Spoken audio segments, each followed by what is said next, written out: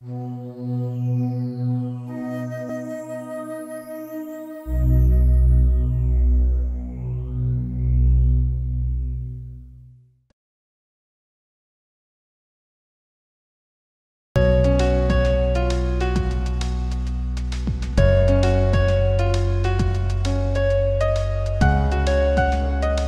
going reading those sermons again, let us stand for prayer, please.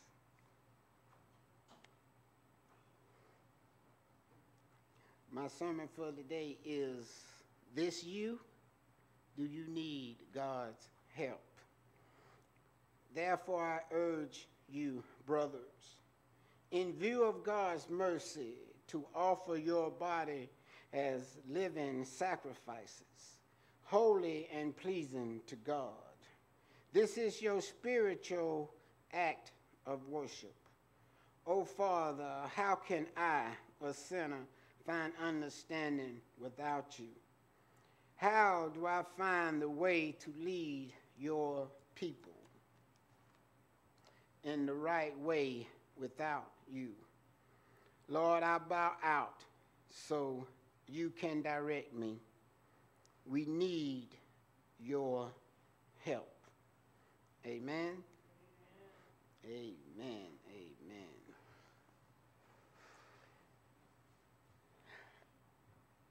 While coming up with the sermon for the day, I sort of struggled for a whole week trying to figure out where I was going to be coming from. And then one day while walking, it came to me to come out of Romans.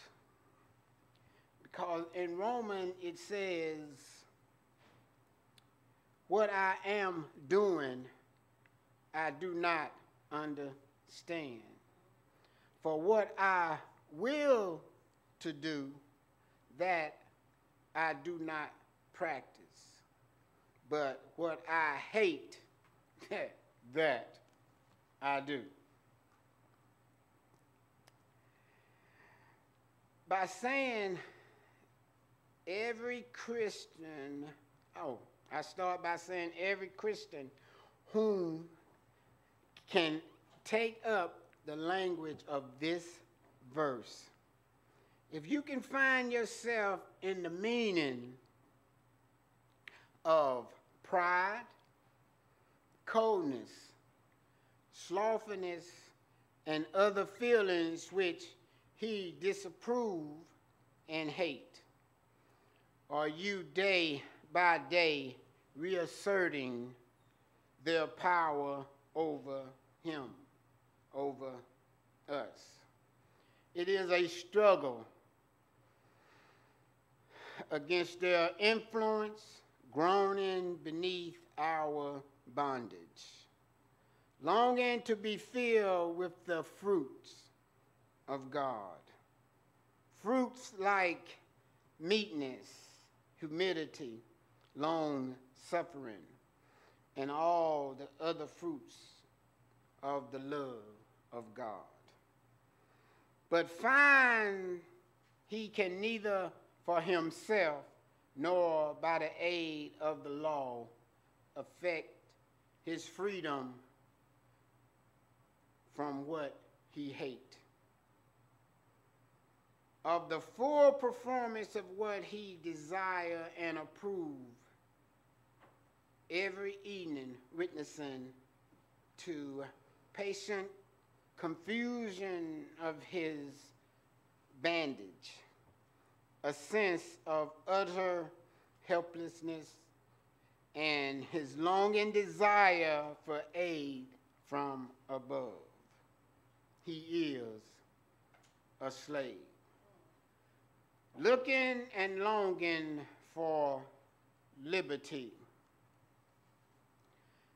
I say looking and longing for liberty because I do that which I hate to do more than I do that which God would have me to do. Instead of helping the homeless, I talk about the homeless. Instead of saying to those that are under alcoholism, under drugism, how can I find the ability to help them? To let them know that God loves you as you are. God will show me the way to guide, direct, and help deliver you to Him. How can I love? Giving the homeless no food. Giving the drug addict no drug. Giving the prostitute all that she would like. Because I love doing what I hate to do. How can I help you?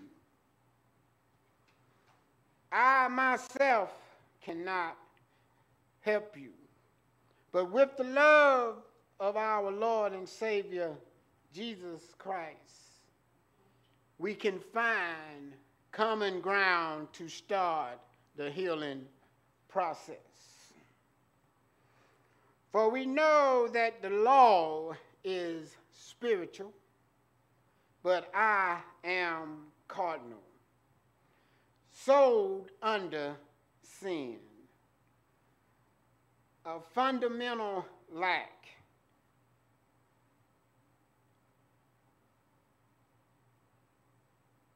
Conviction, the smell of sin, how it looks, how it feels. Try to apologize for it as if it was a disease. Misfortunes herited, passed on. I tell you, Theo Parker defines sin as a fall forward. Nonsense of its enormity and deformity is to be found. I say Paul makes two statements as to help us understand. Carnality, this is in the very nature of sin and guilt, like grains in wood, tempered in metal. There is a drift away from downward, never upward. A relishing of sin, a fault, facility towards transgressions. It is this carnal mind that constructs the essence of hostility to God. Romans 8. The carnality betray itself in native and habitual residency to law, even when recognizing as holy, just, and good, the very existence of a command insight to rebellion. Romans 7 and 7. To light John 3:19 and 20. Men are like bugs under a stone. Turn up the stone and they run to their holes. Are you running when you see the light of God? Are you a bug in hiding? Do you love doing the wrong thing and hate doing the right thing? The wrong thing for the right reason, the right thing for the wrong reason. Now, to love, even the tender percents of grace are resistant by the sinner. In other words, if you go to a sinner and tell him that God can handle all your cares and your worries, and they look at you, say, well, God didn't pay my rent last night, so I'm out on the street today. How can you say that your God's grace is better for me?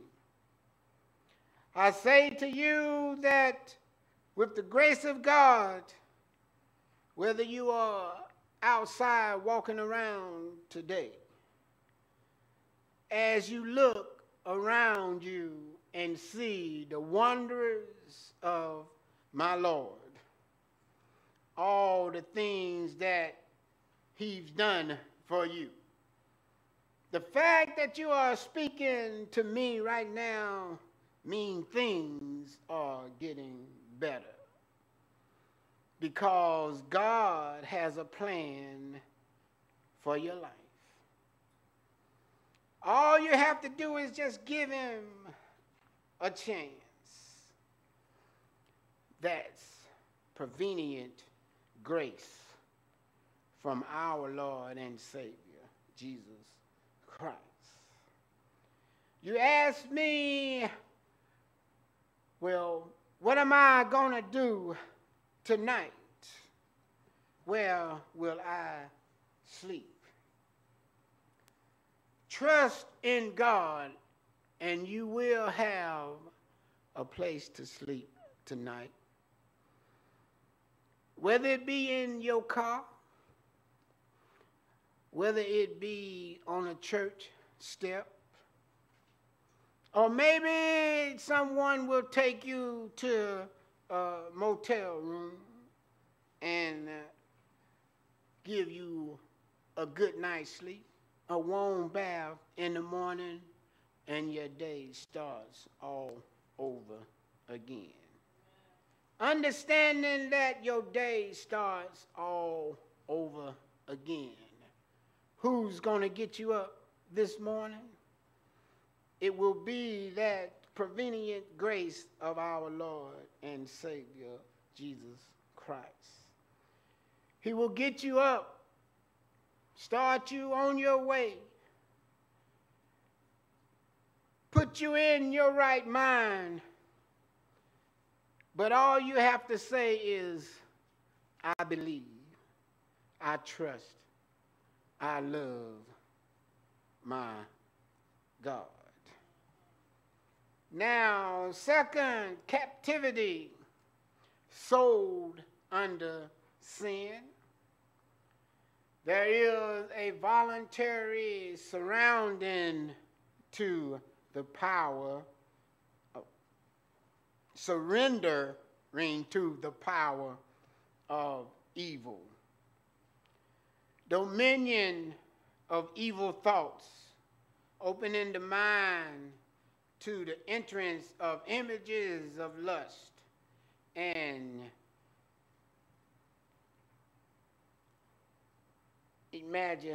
nation and corrupt desire.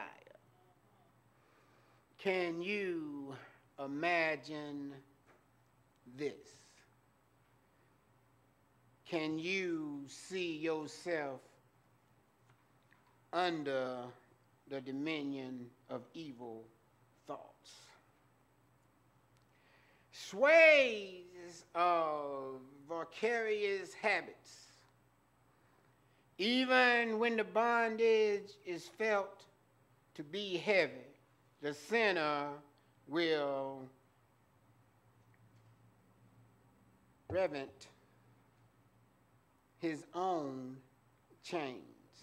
Proverbs 23 and 35. How you say this happens?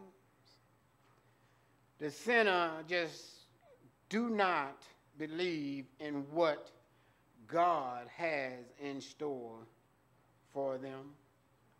And we say, why control of Satan? For the sake of a brief pleasure found in sin, man will submit to slavery under the implacable fold of God and man. You say, Satan has more control over me than my God. I say to you that Satan has no control over you if you will allow God to be your Savior. If you will allow God to control what you say, what you think, what you do. God has the prevenient grace that we all need to share.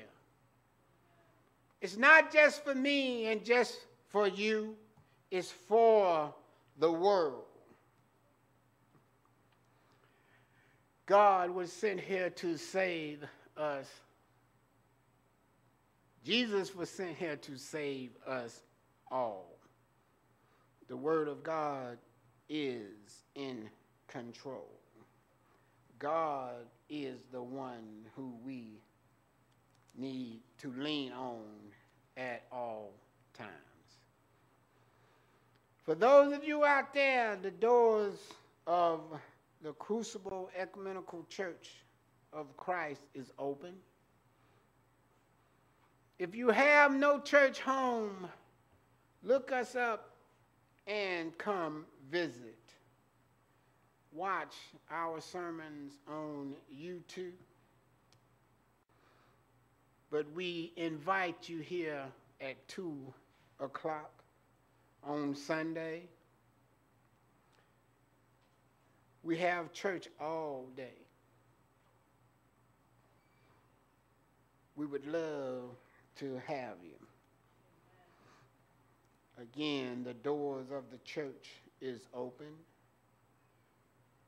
For those of you who only need prayer, if you will stand or come to the altar and we will give prayer. Let us stand.